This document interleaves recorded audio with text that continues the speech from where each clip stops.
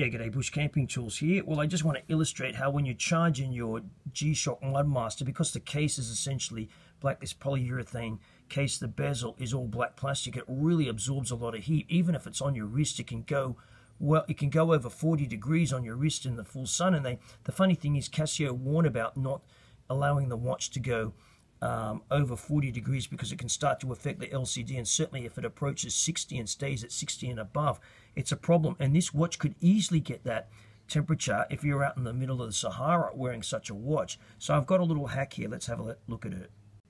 So here's a crazy hack. What I've done is I've put a little circular hole in some aluminium foil just to see what difference that makes by preventing the bezel from getting really hot. So that aluminium foil, that is preventing that from going above 29 degrees C in the full sun there, which is pretty good. So it's clearly it's the case which is absorbing lots of it infrared and then heating up the watch, changing the temperature sensor on there.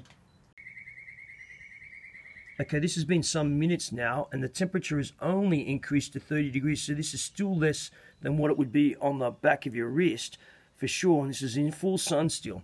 So clearly, it is the case. It's not the watch face itself which is absorbing the heat so much and heating up the watch and changing the temperature sensor regulation on that. It is the case of the watch. All right, thanks for watching.